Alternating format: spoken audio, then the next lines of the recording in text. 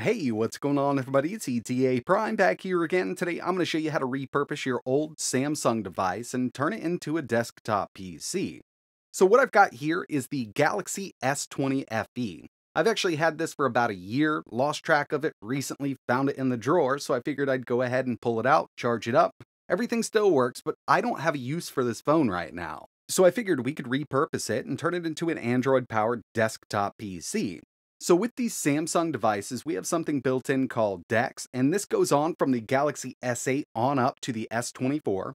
Samsung DEX is really just a different user interface that allows us to kind of connect to a larger display, gives us a little more room to work with. We've got floating windows, you can open up multiple tabs, and it comes in really handy for connecting it to a big screen like your TV or a monitor. Now, in order to get this up and running, there are a few things you're going to need. First and foremost, you'll need a way to connect your phone to a display. So I would recommend something like a USB Type-C to HDMI adapter. This one here is pretty cheap on Amazon. I'll leave a link in the description. It does work with these devices up to the Galaxy S24. USB Type-C, HDMI, 3 USB ports. It's got a full-size SD and a micro SD card reader, plus power in for charging your device while it's all connected. But for this setup, I'm going to be using an HDMI dock that was really created for the Steam Deck, and one of the big reasons here is we've got a lot of I/O. Full-size HDMI out, one USB 2.0 port, we've got 2 USB 3.0 ports. It also has Ethernet plus an M.2 SSD slot. That way I can add more storage to this phone. I've got a 256GB PCIe 3 M.2 SSD in here, and you could go up to 1 terabyte with this. Another thing you could do is just run everything from an SD card, but since I already had this, it wasn't being utilized by my Steam Deck, I figured we'd go ahead and test it out. And yeah, once the drive is formatted correctly, I went with NTFS. It does connect to the phone just fine, and we can use it as external storage. Another thing to make life a little easier is just a wireless mouse and keyboard, or even a wired mouse and keyboard. You may already have something like this laying around, but it's going to make navigating Samsung DEX much easier. One last thing, controller always comes in handy if you want to do some gaming on this device while it's connected to an external display. There's lots of different USB Type-C to HDMI adapters out there. I'll leave a few links in the description. I'll try to come up with some cheaper stuff on Amazon to get this working. Okay, so I've got my dock plugged into my monitor. Remember, you could use your TV if you need to.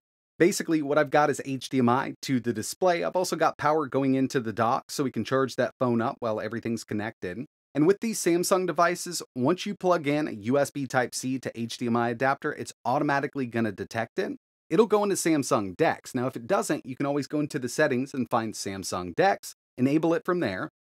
But for the most part, from the Galaxy S8 on up to the S24 Ultra, it should automatically go over to Samsung DEX. Okay, so now that we're up and running with Samsung DEX, I did want to give you a look at this. If we go into our files, you can see that I don't have an SD card installed here.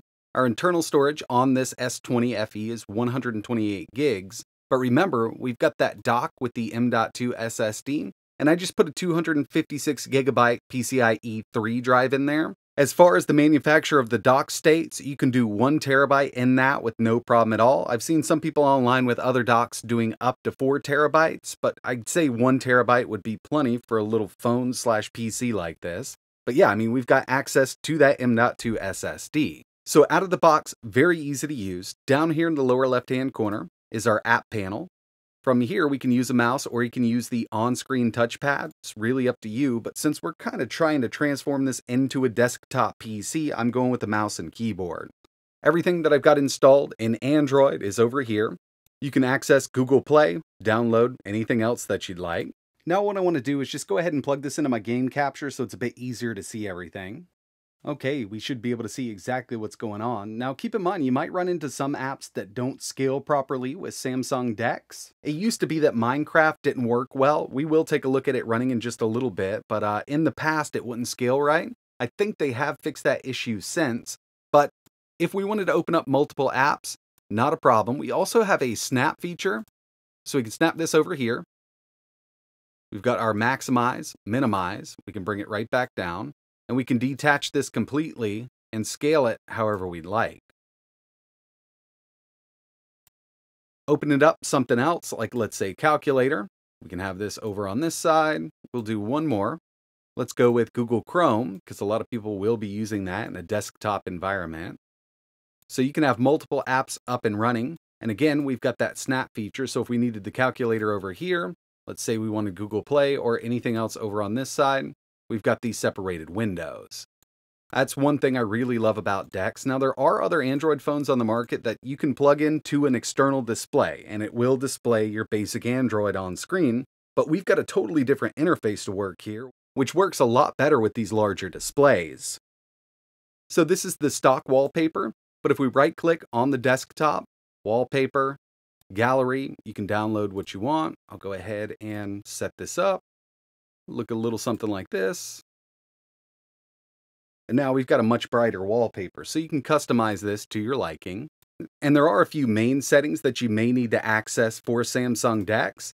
So what we're going to do here is go to Settings, Samsung DEX, and from here we've got Screen Zoom, Font Size. So if we wanted to change this font size, we could do it. I leave mine right about there. Screen Zoom. Take a second, but everything is a bit bigger. Wallpaper, display resolution. As far as I can tell, on the S20, without any third-party applications, this will do 1080p, but there are apps out there that will allow you to go up to 1440p 60 FPS with the S20. But for this video, I'm just sticking right there at 1080p because I do think it looks really good, especially if you've got a decent monitor or television. Couple other settings, keyboard, mouse, and trackpad, so we can change the sensitivity there.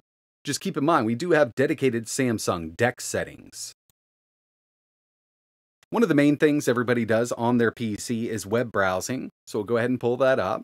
Full screen. We'll just head over to Samsung. This setup is actually pretty quick, and you could plug in Ethernet depending on the dock you have, but we've got Wi-Fi 6 here with the S20 FE, and on my network, it's not bad. I've got a pretty decent router though. Everything loads up really quickly. Now, we're not working with the top-of-the-line chip because we've got an older phone. It's the Snapdragon 865. But for video playback, which is the next thing we're going to be taking a look at, web browsing, document editing using something like Outlook or Google Sheets, you could definitely get by with something like this. Watching videos on a larger display with this works out great, and it will handle 4K HDR 60 FPS playback. Got some YouTube here. We're going to pause this. I'm going to go to Settings, Quality, and we're going to take this up to 4K 60 HDR. I'm going to go back just a bit in the movie or in the video here. And I do have the sound turned off because it is copywritten music. But just keep in mind, sound is working here. And it looks amazing on this larger screen. Snapdragon 865, more than enough power for 4K 60 playback. And if you wanted to go with your other favorite apps, let's say Hulu or Netflix, we do have Widevine Level 1, so we can do HD content there. Even video editing is possible. I use Adobe Rush here, just in mobile. So we're going to create a new project, sample media. We'll select these, create. It's going to prepare that media for us. Now we've got them all in line. Pretty quick. I definitely wouldn't recommend this for professional video editing, but for home videos you kind of need to piece together. This would work out, and it does help out having that larger display, just more room to work. So with a setup like this, you could get a little bit of work done. Document editing, checking your emails, replying to emails, just having all that set up is nice. You also have really great video playback on a larger display, but my favorite thing here is gaming on a larger screen with Android. So we'll go ahead and start up Call of Duty Mobile. Once we get loaded in a bit, we can actually reposition the window. That way you could play the game while you have another app running, or you can go full screen with it, and that's personally how I like playing these.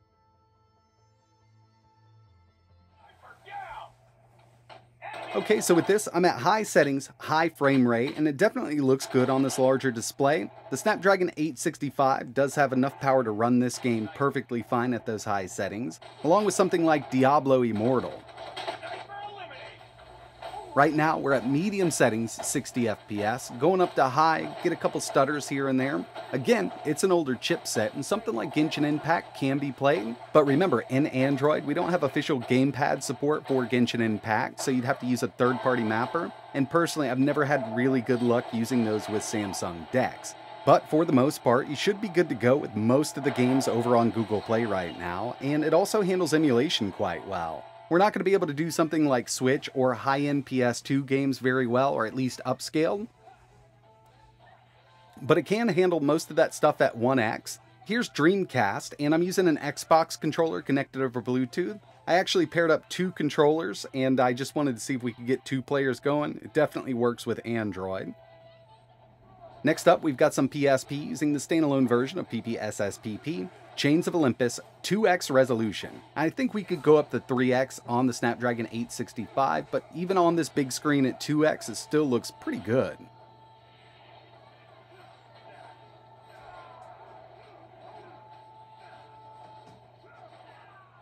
And finally, we've got some GameCube. Now, I will admit there are some harder to emulate games like F-Zero GX that just aren't going to work very well on the Snapdragon 865, but there's a lot of easier to emulate games that can run at full speed.